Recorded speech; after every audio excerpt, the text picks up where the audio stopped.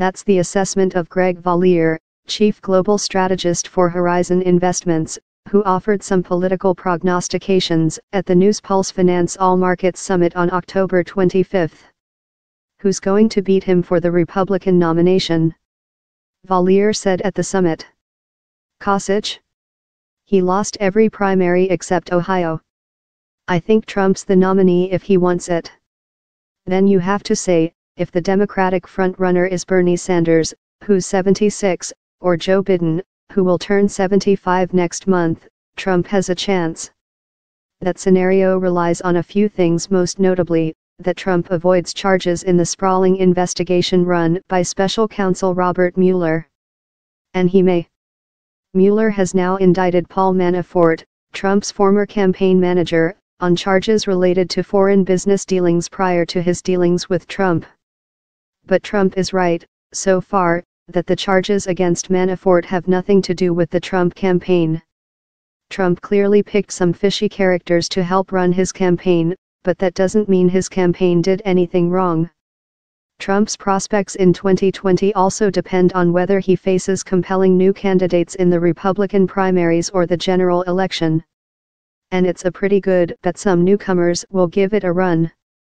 A handful of Republican senators may challenge Trump for the nomination, including Jeff Flake, Arizona, Ben Sasse, Nebraska, and Tom Cotton, Arkansas.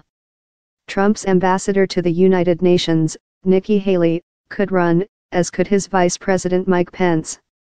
Prior contenders such as Senator Marco Rubio, Florida, and Senator Rand Paul, Kentucky, could give it another whirl. Same with Mitt Romney, the 2012 Republican nominee, and his former running mate, Representative Paul Ryan, Wisconsin. Democrats know they need fresh blood, and senators such as Elizabeth Warren, Massachusetts, Cory Booker, New Jersey, Amy Klobuchar, Minnesota, and Kamala Harris, California, may be eager to provide it in 2020. Tim Kaine, Virginia, Hillary Clinton's running mate in 2016, could seek the top spot on the 2020 ticket. Governors such as John Hickenlooper of Colorado and Andrew Cuomo of New York have shown interest in running. A business exec such as Disney CEO Bob Iger or Starbucks chairman Howard Schultz could try to become the Trump of the Democratic Party. The real question for each party isn't whether newcomers will run, it's whether they'll get traction if the party machinery favors a stalwart such as Biden. The economy will also factor heavily into the 2020 elections. If Trump stood for re-election today, the economy would be a huge plus for him, since growth has been strong, jobs are returning, and the stock market keeps hitting new highs. But it could be a different story 3 years from now. Some analysts worry that stock prices are overvalued, with a correction due. If Republicans pass tax cuts that add significantly to annual budget deficits, that could push interest rates up and constrain growth by 2020.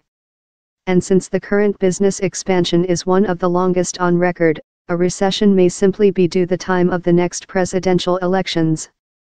If the economy turns on Trump, that could be a more powerful foe than any Democrat. Confidential tip line, Rick Newman at NewsPulse. Encrypted communication available. Rick Newman is the author of 4 books, including Rebounders, How Winners Pivot from Setback to Success. Follow him on Twitter, @RickNewman.